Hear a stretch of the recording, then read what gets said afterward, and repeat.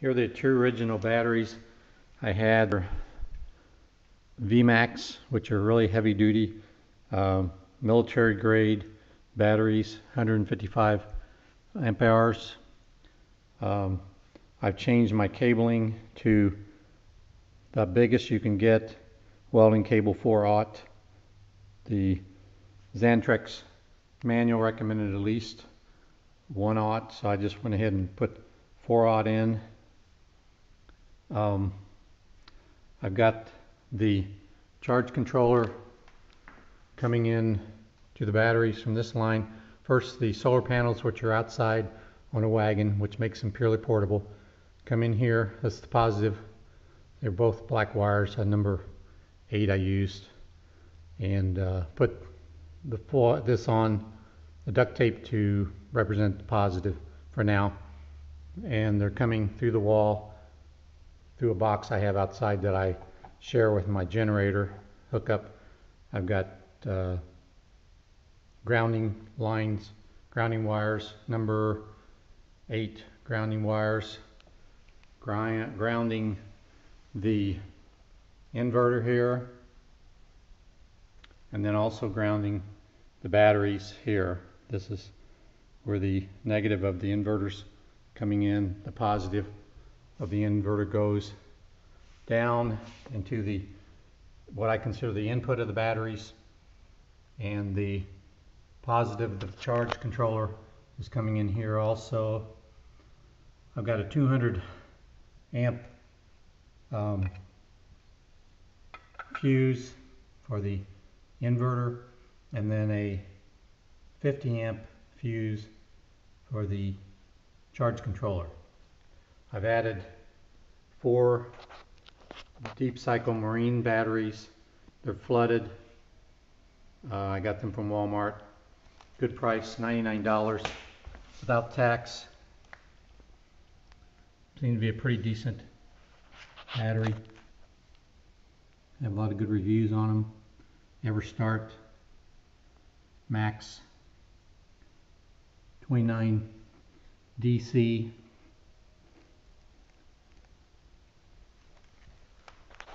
So now I have 4 of those. I put them on pieces of wood because they're not as tall as the VMAX. So right now the system's working really good.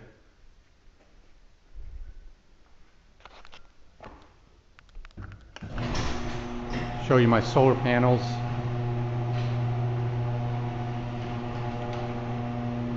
It's going to be a little hard to see for me because the sun's so bright. Getting some really good solar gain today. There is some few clouds, but it's not too bad. I have these mounted on my John Deere Wagon using the Unistruts. I could put 2 more up here if I want, thinking about it. Just got them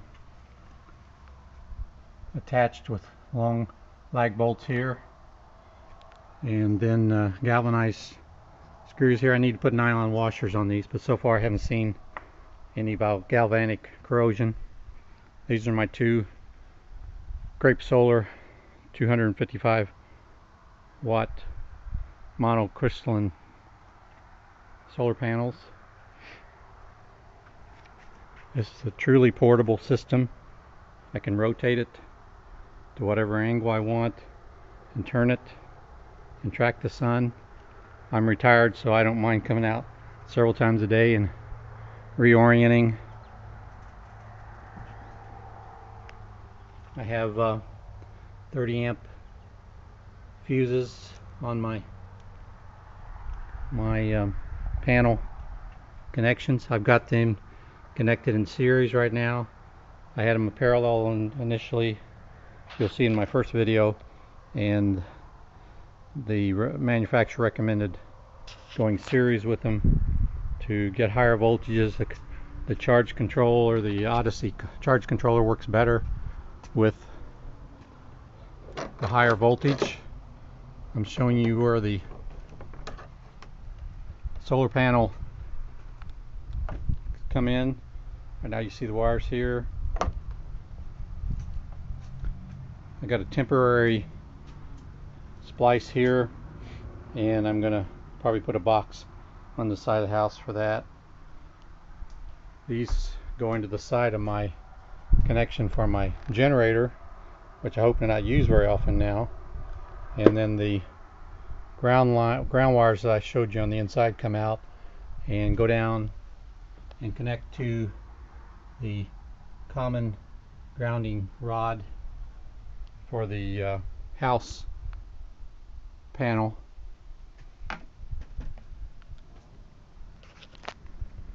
These are number 8 wires here, and they go tie into number 10 wires here to go to the solar panels.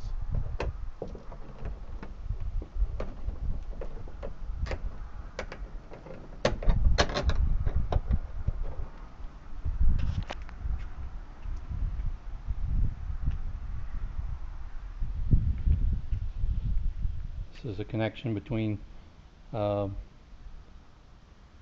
temporary connection between number 8 and number 10 wires coming from the solar panels.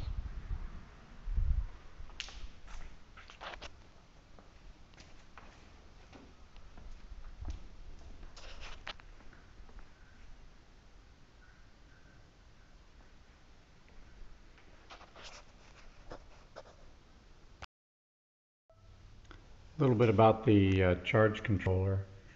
This is an MPPT charge controller, which stands for maximum power point tracking.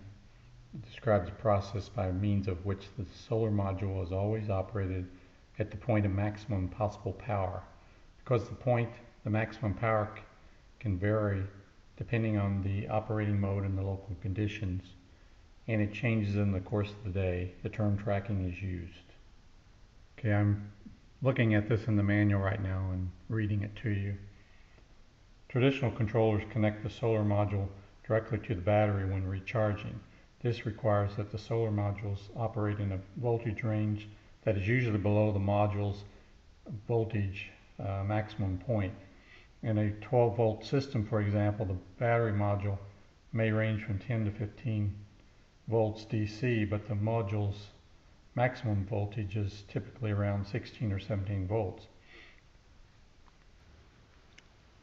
This module has a 4-stage battery charging algorithm for rapid, efficient, and safe battery charging. It has a bulk charge stage, absorption stage, float stage.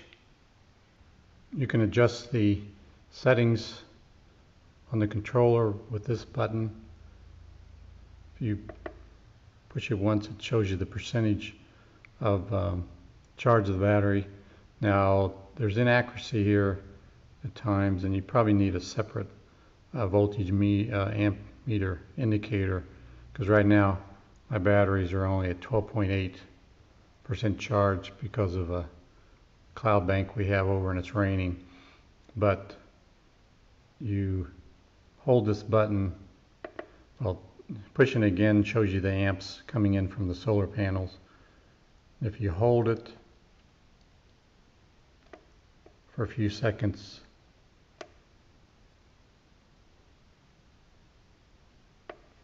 it allows you to cycle through the 4 ranges. This is for timing and dusk to dawn setups.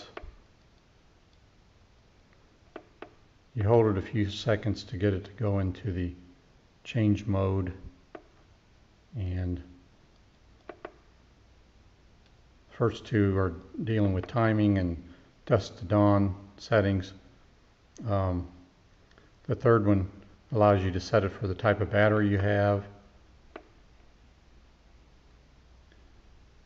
whether it's sealed, gel, float, AGM. I've got them set on float. And then the last one allows you to control the amperage allowed coming in from the batteries. Default is 50 amps. So that's a little bit more about the charge controller.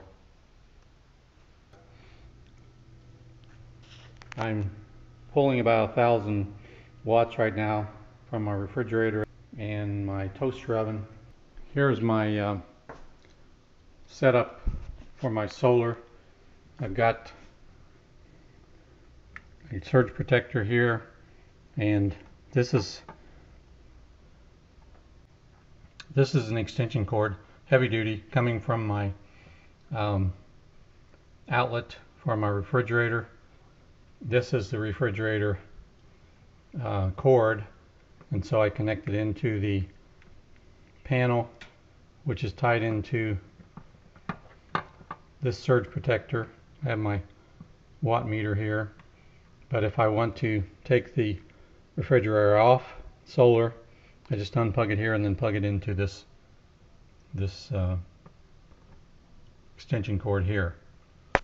So right now I'm running my refrigerator, and I've been baking cookies, which get up to 1,000 watts or so of demand here.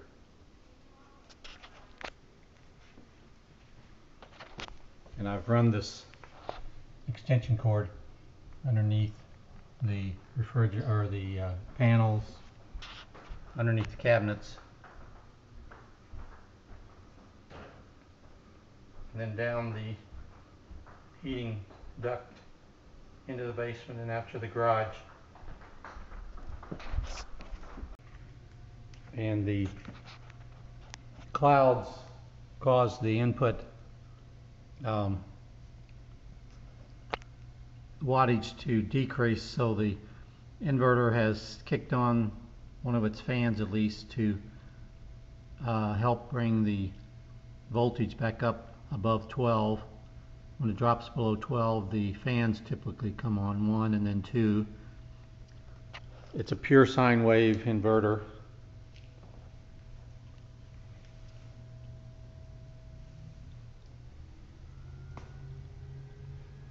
We've got 38 amps coming in from the solar panels, so it's a pretty good draw, and 13 volts going to the batteries.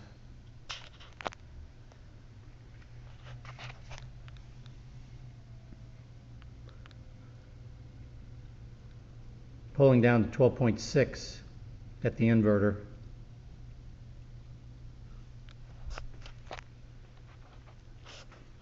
Before, when I had only 2 or 4 batteries, the inverter would really be stressed by this kind of wattage draw, but the additional 2 and 4 batteries have really helped reduce that demand.